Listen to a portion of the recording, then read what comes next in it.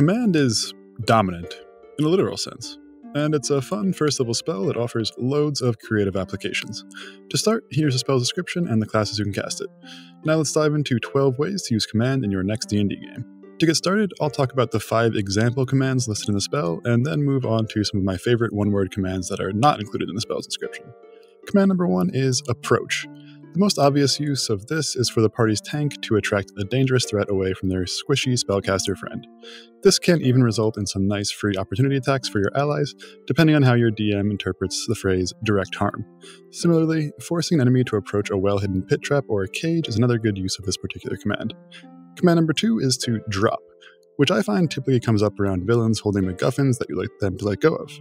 This can also be used as a way of instantly lowering the AC of a shield-bearing enemy for a single round. Using it to disarm an enemy can also be good, especially if you can make sure that they can't just pick the weapon up again on their next turn, either by taking it yourself or kicking it off a cliff or something. You could also use this to counter an ally being grappled by an enemy. You may need to change the verbiage to release, but I think the concept still applies.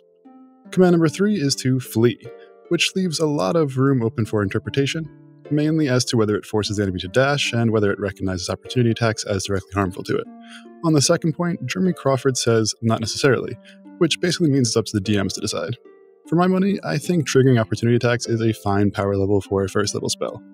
Other than that, Flee is just great for removing a melee enemy from a fight for 1 or possibly 2 rounds, depending on how long it takes them to rejoin the fight after their moment of cowardice. Command number 4 in the spell is Grovel, which makes the target fall prone and end their turn. Excellent for humbling pompous nobles and the like if a crowd is watching, although you might get your comeuppance after the fact. In combat, putting an enemy prone is a good way to increase the damage output of your melee friends. Basically, this works out as a 60-foot shove that also takes away an enemy's turn. Pretty nifty, but a little boring if you ask me. Speaking of which, the last command in the spell is to Halt, which just makes an enemy stand still and take no action. Since the command spell implicitly eats up the enemy's turn regardless, this does feel like the weakest, most boring option. But if you're happy with the status quo and want things to stay exactly as they are for one round, this can be a good choice. Maybe like a dude is already sitting in a cloud of daggers and you're happy to leave him there? I don't know, I'm spitballing here. Alright, now for a few of my favorite one-word commands. First up, the command to Drink. With this, you don't need to futz around with sleight of hand checks. Just hand someone a nasty poison, cheers a salud, and down the hatch with the death juice. On the less intense side, you could get an influential person drunk with this trick, possibly to take advantage of their state or to weaken their reputation. 6 seconds of drinking 100 proof liquor adds up to quite a lot of grog. In a similar vein, you can use command to embarrass someone. A command like dance or fart might work to make a real fool of a noble. Just be ready for the repercussions of such impertinence. As for making someone foul their pants or lose their lunch, I don't think that's something most creatures can do within 6 seconds. Another good command is to Dismount.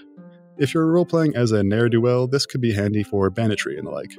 But good guys can also use this to bring a mounted enemy down to their level. Plus, remounting takes half your movement speed, turning a one-turn problem into a multi-turn problem. Just be aware that dismounting while moving is likely directly harmful in most DM's views, so use this before battle kicks off if you can. My next command is Sign.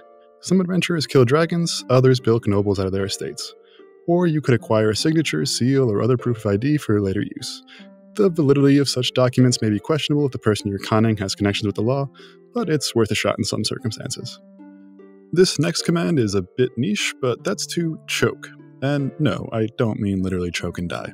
I mean like an athlete choking in a big moment. For example, let's say you or an ally are wrestling with a barbarian chieftain to win their respect. How about commanding them to fall as you shove them, giving the edge in the melee that ensues? Or say that you're watching a buddy go head-to-head in a jousting tournament, you could shout the command to miss to his opponent as they approach. This stuff's all pretty situational, but I like the general idea of messing with someone's behavior for 6 seconds to gain the upper hand in a contest. The final use of this spell is very contentious, and that's to Betray. The general idea is to incite an infighting scene a la The Lord of the Rings, where one guy stabs his buddy and then they keep fighting even after the initial spell wears off. For my 2 cents, I think this is a bit strong for a first level spell. Plus, betray could mean a lot of things, and in the context of a fight, it's probably more likely that someone would consider fleeing their friends as the biggest betrayal, turning this command effectively into the same as the flee command. Finally, I have one tip for making command usable in more situations, and that's to learn some foreign vocabulary, because the spell requires the target understands your language. If you only learn the words for the 5 example commands, that's only 100 total words of vocabulary or so for all of 5 languages, assuming you have a teacher or a book to learn these words from. I personally think this is a neat little information side quest for a player who can keep a running tally of how many languages they can say grovel in. Those are a few tips and tricks for using the command spell in creative ways in 5e. But to be perfectly honest, in most combat situations, the commands to flee or approach are usually your most effective options, especially if your DM rules that movement triggers opportunity attacks. Speaking of which, let's look at some common rules questions around the command spell. Rule number 1 is that command may or may not trigger opportunity attacks. To be totally clear, this isn't explicit in the spell's text, and Jeremy Crawford's one tweet on the matter suggests that it's up to the DM. As I've said, my opinion is that it should trigger opportunity attacks, as it seems well balanced for a first level spell.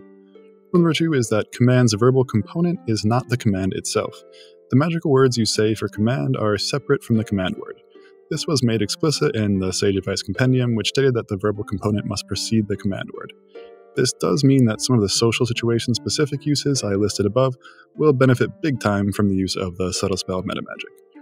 Number 3 is that the target doesn't follow the command until their turn. So if you order someone to drop their shield, they'll still be holding it until the initiative order rolls around to them again. And my last rule reminder is that command only lasts for 1 round, which is 6 seconds long.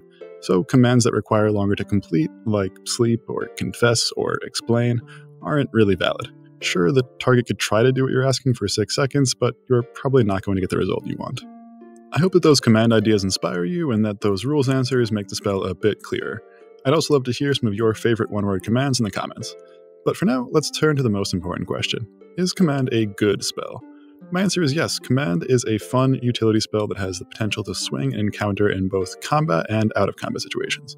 While save or suck spells can be risky, the ability to upcast command on multiple targets helps to hedge against a wasted turn and spell slot.